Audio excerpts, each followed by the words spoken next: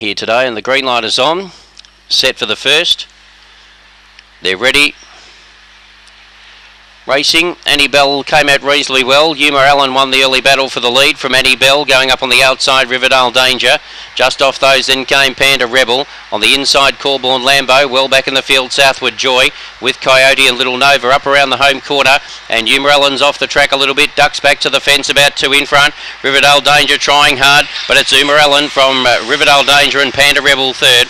Fourth goes to Annie Bell, then came Corborn Lambo, and behind those Little Nova, last couple Coyote and Southward Joy, and the runners 22 and 57.